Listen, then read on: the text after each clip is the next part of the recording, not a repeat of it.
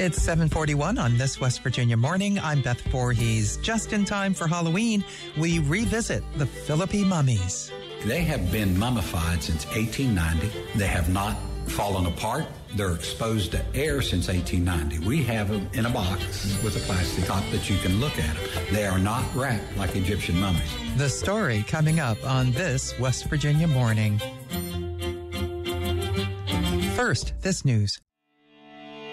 West Virginia has some of the best settings for scary stories. Dark underground coal mines, remote forests, ghost trains. On this week's episode of Inside Appalachia, in honor of Halloween, we'll be hearing some of the strangest and spookiest stories from West Virginia. We'll hear how there's often historical evidence for these stories, suggesting they might have actually happened. Take this story, for instance. We've heard about the mummies in ancient Egypt, but have you ever heard of the Philippi Mummies? Alderson Broaddus University student Marcus Hardinger recently visited the Barber County Historical Museum and sends us this report. Nestled next to the railroad tracks along the Tygart Valley River in Philippi, West Virginia, stands an old train depot. Although trains occasionally rumble through the community, they haven't stopped in Philippi for some time.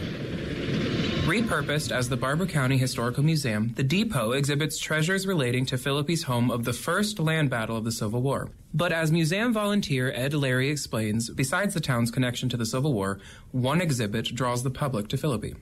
But on top of all that, we're noted for famous mummies. We have people from all over the world come in here.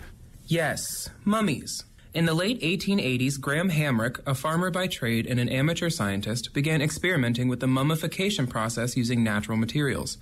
He started with injecting his formulas into fruits and vegetables, and then moved on to small rodents. After some trial and error, Hamrick's secret mummification formula was perfected. The next challenge, however, was finding humans to test his formula. He asked the federal government for permission to have these two bodies. These are two women. One is 20, one was 40. They were at the insane asylum at Weston State Hospital. That hospital, anybody could go to. If you didn't like your wife, so you could drop your wife off or your children and drive off. Reason being that it was a state hospital, they had to take care of it. Now, not much is known concerning Hamrick's human subjects, and he originally had 3 mummies, including a baby. But the child's body was lost to the flood of 1985. Ed Larry reveals what is known about the 2 surviving mummies. Now, the one on the left is 20 years of age. She died of giving birth. The one straight ahead is 40. She died of natural causes. Once he started, in the pocket of one, he found a letter that she wanted to come home. Dear brother, I take my pen in hand to write to you, to inform you I am well at the present, and hope these few lines find you all well. I have quit taking medicine, and I feel better than when I was taken. I have been thinking of coming home for some time, but the doctor still says it's better to stay put. I think I am as well as I will ever get. I suppose my husband is at your house? If he is, can you give him the letter to read, as I have never received any from him since I have been here? I will come home as soon as he comes after me, and Lord being willing, I hope that will be soon. Give my love to all inquiring friends. The asylum's administrator added a note saying that Mrs. Warner is doing well. Her general health is good. Mentally, she is improving. Her brother, John Faw of Philippi, never received this letter. It is not known whether Hamrick notified the families or just proceeded with his experiments. While we are familiar with the process used in Egyptian mummification, Hamrick kept all the subject's organs intact. This was verified by an MRI performed on each cadaver a few years ago. Larry explains Hamrick's procedure. What he did, he drilled a hole in their stomach. With the chemicals, we have 3, potassium and something else. We know that that was in there. He pumped them full of fluid, turned them upside down, put them in an airtight box, and let it drain. Now, he did that 3 times. After 6 months, the 3rd time, they came out as hard as his floor. And they have been that way since 1890.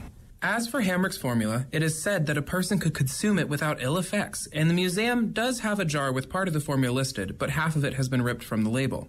After the mummies toured with P.T. Barnum's Grand Traveling Museum, the Smithsonian expressed interest in acquiring the mummies from Hamrick, but they wanted the formula as well. Hamrick relented.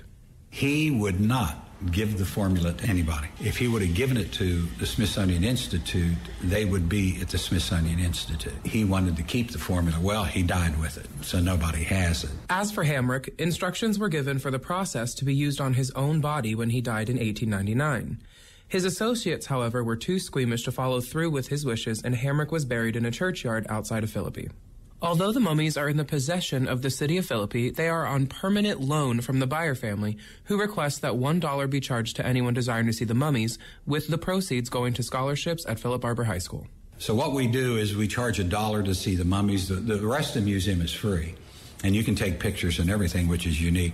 And why they are so unique, they have been mummified since 1890. They have not fallen apart. They're exposed to air since 1890. We have them in a box with a plastic top that you can look at them. They are not wrapped like Egyptian mummies. The Barber County Historical Museum in downtown Philippi is open from May 1st to October 31st.